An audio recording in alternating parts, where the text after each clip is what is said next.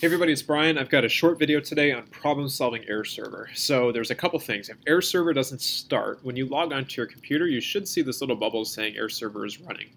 If it is running, you can click on the caret down here. This is called the system tray, and then launch it using the AirServer app icon right here in the bottom right. If it doesn't come up, if your computer is not running AirServer, all you need to do is hit the start button, type in AirServer, and then either hit enter or click on the link or click on the button, and it will launch. And then to connect, right, you click on the icon in the bottom right and then QR code.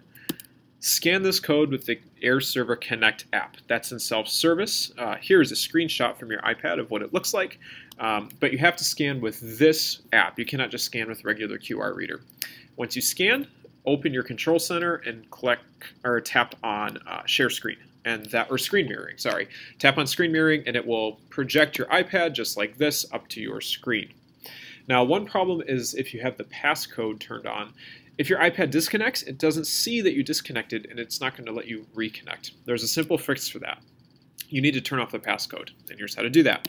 So click on the system tray, click on AirServer, and then click on Settings.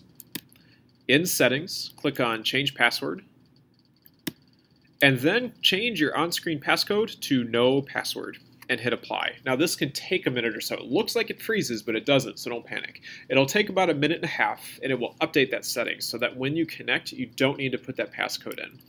So next time you connect, you scan the QR code, and it will throw your screen straight up there.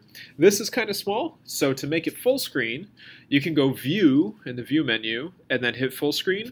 You can also press Alt-Enter on your keyboard. So Alt-Enter, and that will take your screen and pop it up to full screen just like this.